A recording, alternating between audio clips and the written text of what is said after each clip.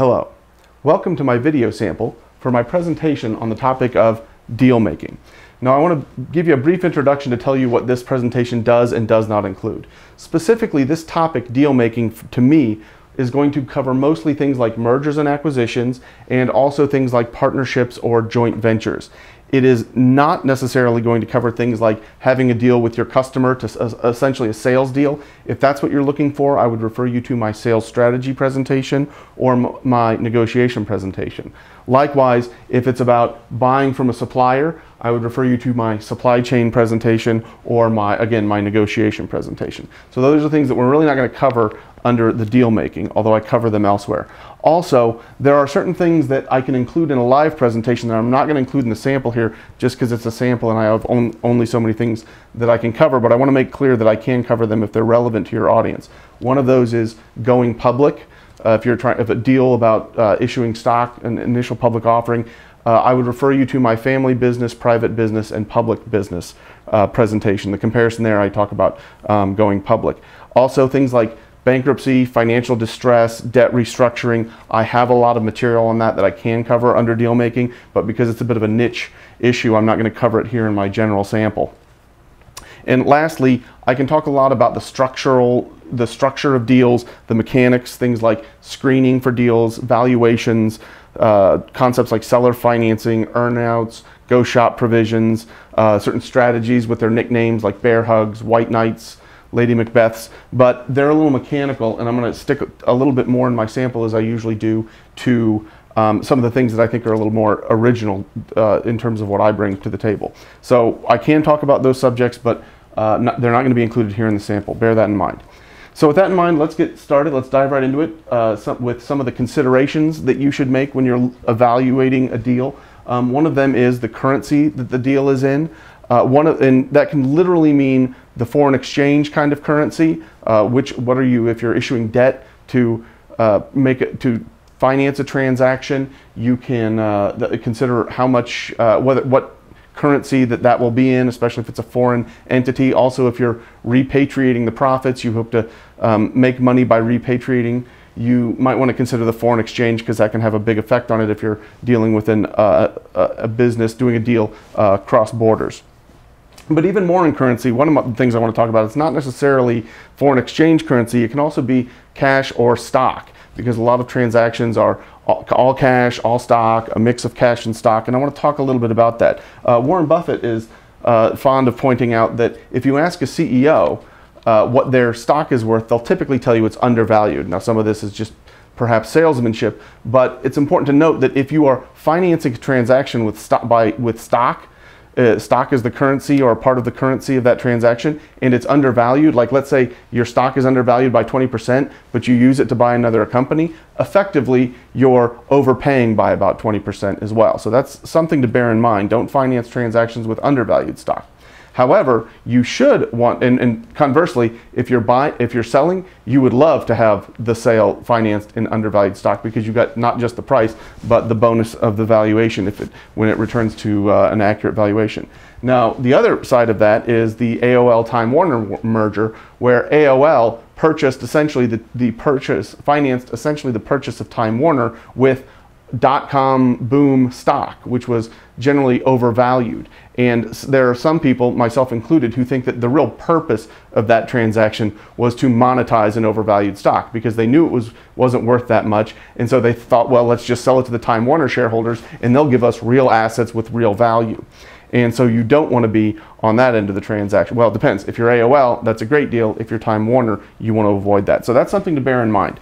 Second of all, let's talk about commitment. Now, typically you think that the deal isn't a deal until you sign on the dotted line, but it's important to note a lot of savvy deal makers will try and get you to sort of commit with increasing levels before you're necessarily ready, and then to sort of maybe in the terms get you there. So for example, if you make a public statement, if you announce that a deal is expected, even if you haven't signed on it, it's much more difficult to, it's sort of embarrassing. You lose face by having to turn away. And so that can oftentimes make you more likely to take a worse and worse deal. So oftentimes you'll get sort of a memorandum of understanding, and sometimes they're a bit open-ended. And then as you get into the details, people know that because you've already committed publicly to it, that they can ratchet that up with increasingly difficult concessions, sort of the devil's in the detail. Also, it's important to point out that even if it's not public, you might have sold it to your board of directors, and that they can lose faith in you if you have to back out saying, well, it wasn't as good a deal as I turned out. So bear in mind the level of commitment and the timing of your commitment. Another example of this is the sort of too big or too big to fail. I also say sometimes too far to fail. If you go down a road and you've with a partner or potentially for a transaction, or even if it's just a contract with a supplier or a customer, and it gets sort of so far along, sometimes people will give you what looks like a good deal to begin with, knowing that as you get halfway through it, they can change all the terms on you, and it will be sort of too big for you to back out at that point. You have some legal responsibilities, some breakup fees are common in that, and that is something you want to bear in mind. So bear in mind that the commitment is not always, sometimes it's political. It's not just at face value. It's just not just contractual. The next thing I want to talk about is sort of an example of who's doing who the favor. You always want to make sure that you are being compensated for whatever you're bringing to the table. My example for this is I was on the board of a book retailer, and this was sort of at the advent of online book selling, and there was a bookseller that said, why don't you invest in us and hire us to sell your books? And what my argument to them was, look, we're an established book retailer, you're an aspirant in this field, so you should actually be giving us equity because we are putting you in business. We have more benefit to you than you have to us, so we're not really, why should we pay you anything premium?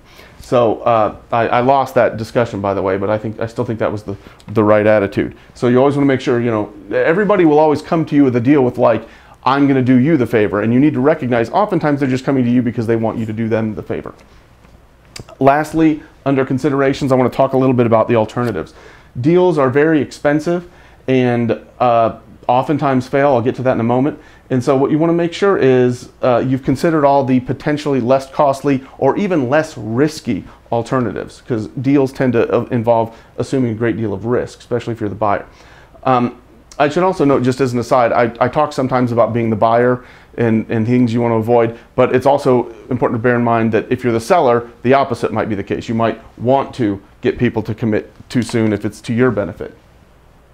So anyway, back to what I was saying. Alternatives, you might be able to partner with them rather than have an acquisition or a merger, just have a partnership arrangement, maybe a joint venture. It's also important to remember that you might just be able to buy from them or even license their brand. You don't have to own them to use their brand. You might be able to license it contractually, and that's a good example of the AOL Time Warner I talked about earlier. The idea was AOL was buying Time Warner for their media assets, but the reality is, why couldn't AOL have just bought their media, rented sort of we'll pay you for the use of your media assets.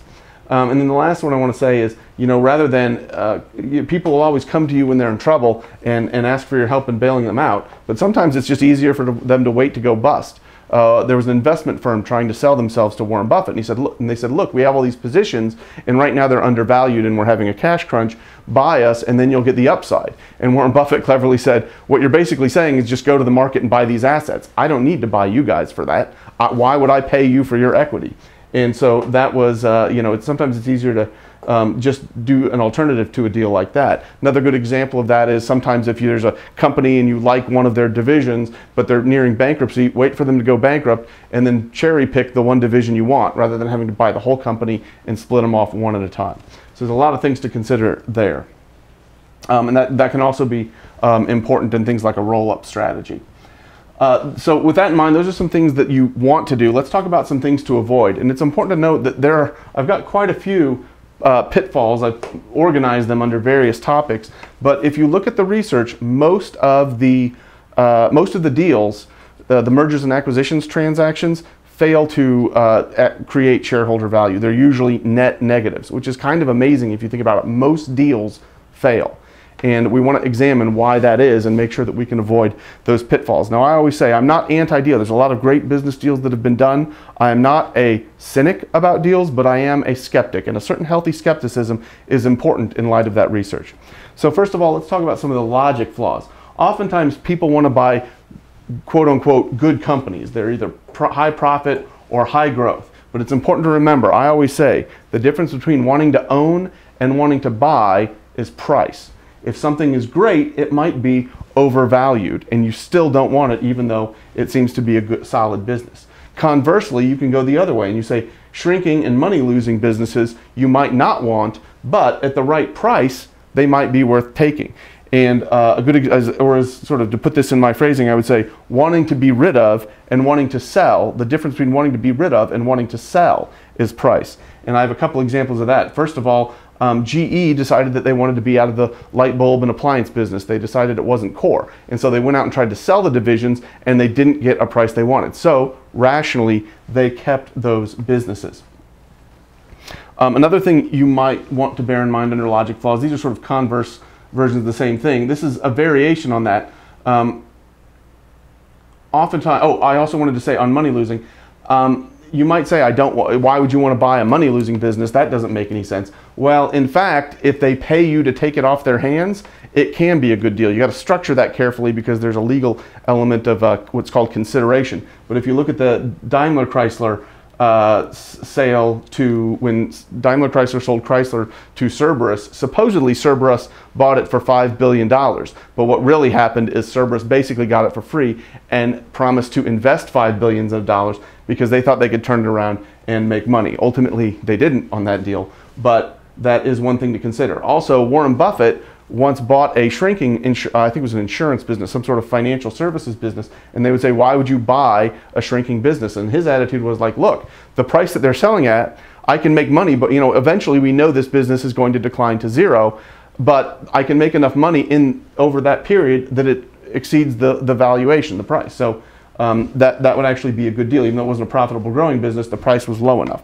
So those are some ideas on pricing. Another example of this is I was a consultant and we were working for a firm, a private equity firm that was going to invest in a business that we thought was unattractive. And we said, look, this isn't a very good business. This isn't a profitable or growth business. This is a declining business. And what the private equity seller said to us very wisely, he said, look, I don't buy bad businesses and make them good. I don't buy good businesses and make them great. I buy lousy businesses and make them a little less lousy. And he understood this price. He used a little bit more colorful language than that, but that's another example of some of the logic that you should bear in mind. Also, I always want to say these are some sort of sales pitch type of things. Every deal you are ever offered will have a good story to it. But as I say, every bad deal in history started with a compelling story. So therefore, having a good story does not mean that it will be a good deal. It's easy to hear a good story and say, oh, well, that must be a good deal. But you got to remember, every bad deal had a good story too. Variation of the same thing. Everybody always wants to sell you a deal. Hey, this is a win-win. Oftentimes it ends up being a win-lose, and unfortunately sometimes that lose is yours. So under the same kind of logic here, the fact that a deal has a win-win story doesn't make it a good deal because every win-lose story started with a win-win story. And the last thing I wanted to talk about under logic flaws is something called endowment, the endowment effect, which means that when you own something, the tendency is to overvalue it versus when someone else has something, the tendency is to undervalue it. So it's important to bear in mind if you're selling, as my grandfather would say, it's only worth what someone will pay for it. Don't get hung up on how overvalued it is. Now there is a qualifier in that. Sometimes there's market timing. As an internal member of that industry, you might know it's worth more than the market's valuing for. But don't do it because of the endowment effect. Be self-aware, pardon me, in that regard. Now let's talk about some of the just straight up pitfalls. These didn't fit neatly in my other top areas, but I wanted to include them. One of them is you always have fraud. That's not easy to control for, but I'm going to talk about a lot of things here where they'll sort of trick you, but fraud, they just lied to you. And I always like to bear in mind, the more someone tells you how honest they are, my experience, the less honest they are. because honest people don't have to constantly tell you how honest they are. They just do what they say, and you learn from it. Also, you'll notice that if you call people into question, oftentimes they'll be a bit theatrical with it. You don't have to worry about doing business with me. Everybody knows that I'm a reputable person. And that sort of condescending theatrics is meant to sort of bluff you into having faith in them. Also, the sort of everybody knows is oftentimes a bluff saying, don't bother asking for references. And it's important to note that even if it's not out and out fraud, sometimes accounting can be ambiguous. And remember, the accountants who prepared these books are usually, in the case of ambiguity, they will be biased towards the paying person. So if you're buying a company and they give you their books, the accountants will be biased in favor of them, not you. Also, I always like to say, sometimes you run into a problem where bidders are supposedly bidding for your business, but they say, hey, maybe we should do a deal, and they're really just after it to get a look at your books. And that became an issue in bankruptcy of a casino here in Las Vegas, a casino company. Their main competitor, they went into bankruptcy, and their main competitor wanted to look at acquiring them, told the courts, bankruptcy courts, that they were looking at acquiring them, but the argument became, well, no, they're just looking, they just want to get competitive information.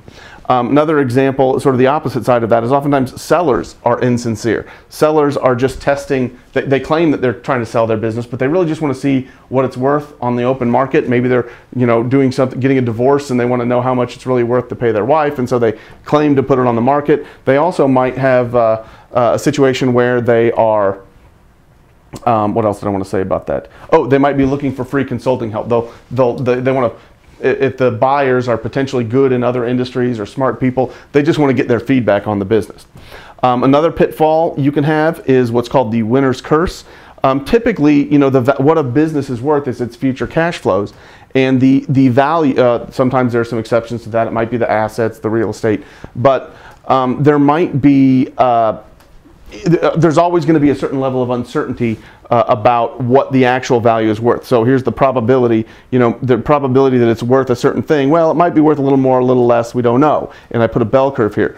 The problem is in auction situations or bidding situations, when there's multiple bidders, and this is why private equity would rather have an inside deal than a bid deal, there's something called the winner's curse, which means this expectation, different people will think it's in a different location, and the person who ends up bidding the most is usually the person who has most overestimated what it's worth. And so there's a danger of, if you end up winning, that can be bad. You're the reason you won is because you're the one who miscalculated and is willing to overpay. I saw this happen in a lot of local or regional telecom companies bid for spectrum for this when cellular phones came out, and it turns out that most of the people who won were the ones these were regional players. Cell phones were new. They didn't know how to value it very well, and all the winners ended up going bankrupt. We'll talk a little bit more about management buyouts because the managers tend to know the best, and there's a certain problem you'll run into there. We'll talk about that under people problems. Next thing I want to talk about is adverse selection. This is the classic problem of, if it's such a good company, why would they sell it? And this is the same thing you have with used cars. People only want to sell used cars if they think there's something wrong with them, and they strap them together with duct tape and baling wire and hope you won't notice until after you've bought. Same thing could be said of businesses. And so you got to be careful, watch out for the story. They'll have a good story, but it might be that they're selling because it's overvalued. So for example, if I have a business that's been doing really well, but now I see competition entering, I sell the business before competition enters, and the valuation is based on unsustainably high profits. The classic business investment advice is buy low, sell high, and so a lot of people are trying to sell when it's high. Another thing I want to point out under pitfalls is the partnerships and how you value a split. So if you're in a partnership, let's say we have a joint venture, you want to make sure that you are paid before the expenses of your other partners, because oftentimes your partners, and this is especially true when you have a situation where one partner is the managing partner of the business and the other is a silent partner or an investor. The managing partner wants to jack up the costs and allocate all of their overhead to the partnership. You like to have private jets, charge it to the business, because they have to, if it goes to the profit, they have to split it, let's say 50-50 with their partners. But if it's in expenses, they get to keep it all. you know, if they can charge their lifestyle to the business, they get all of that money before, because it's an expense and it happens before, it's calculated before the profits. I had a couple examples of these, such as the movie industry used to work this way. They used to promise to pay actors a percentage of the profits, but then the studio would allocate all of their overhead to their to the profitable movies and not to the flops. And so even if you had a big hit movie, you would end up not getting paid much because the profits were after the expenses. Another good example of that is there's a casino hotel company here that has some investment sort of partnerships, but they manage the hotels for the investors, and the investors realized, and some of them were fully owned by the managing partner and some of them were split with investors, and the investors realized that they were charging more expenses for managing to the partnerships than for their wholly owned, because they were trying to jack up the rates on that. And so let's move on to my last pitfall here. That is the option value. A lot of times when you're doing a deal, people will try and put so much into the terms, the term sheets of the deal, that they that they're actually not, you know, they'll make it contingent. Well, if like I said about earlier, in response to their concern that the profits will go down or that they're overpaying, they'll vest in it over time and they'll have lots of options to get out or get some of their money back. And if you get too aggressive in that defense, you can end up in a situation where you're not even really buying the business. You're almost just effectively buying an option on the business. And if you're a seller, you want to avoid that. Of course, if you're a buyer, that's a great idea. You want to underpay for an option. So those are some pitfalls. Now let's talk a little bit about the people elements of deals. There are several sort of, I label these sort of egotistical elements that we want to be clear of. And these can be issues with either the owner of the business or oftentimes their executive staff. If you're a public company, the executives might have some incentives that are imperfectly aligned. I'll get to that momentarily. But one of them is oftentimes people just want to build an empire. More is better. Another reason is some people have a real tendency, they like to be in control. They're control freaks, so they want to buy more businesses and have more control over the industry. Another thing is people tend to want to be leaders versus followers. This is oftentimes a sales pitch that you will get from your investment advisors. We'll get to them in a moment. Hey, do you want to lead or do you want to follow? And that's near to hunter versus prey. People would prefer, if there's a consolidating industry, people prefer to be the hunter rather than being the prey. They want to be the buyer rather than the seller, because then they get to maintain control and own the empire. And it's important to note, these kind of depend on, like I said, that can be the investor or the executive. I think that's all I had to say on that. Oh, I wanted to mention Bruce Wasserstein, a famous Wall Street deal maker, used to prey on sort of executive and investors' impulses here. He used to give a speech that colloquially became known as the Dare to be Great speech. He would give this sort of inspirational, don't you want to be a leader? Let's change the world. Dare to be great. And it would sort of appeal to people's sort of egotistical desires, and he got people to put a lot of money into deals that perhaps they shouldn't have. Another thing you want to bear in mind is Warren Buffett's old advice. It's not possible to have a good contract with bad people. That means even if you're worried about a lot of these fraud or pitfalls, you're being snookered, so you write it into the contract. Oftentimes bad people will figure out a way to take advantage of you anyway. Warren Buffett says it's not really possible to do a deal with bad people and force their behavior through contractual terms. They're always figuring out something. It's best to just deal with upstanding people. Another thing you want to bear in mind is are your advisor incentives perfectly aligned with you? Oftentimes advisors are paid based on a percentage of the deal, or they get more hours if a deal goes through. And in those two cases, they're more prone to interpret ambiguity around a deal as positive, because they really get paid more. There's more money on the line for them to go for a deal. And the same thing with executives. Sometimes their incentives aren't perfectly aligned with investors. And we've already talked about some of the ego things. Those can be executives or investors. But oftentimes they're trying to cash out. Sometimes there are provisions that say, in their contracts that say if there's a buyout, they vest immediately. And if the stock is high, they might want to do a deal to vest immediately before it drops. And as an investor, that might actually be aligned with you, but if it's a family business, you might be less concerned with the market timing, less concerned than they are.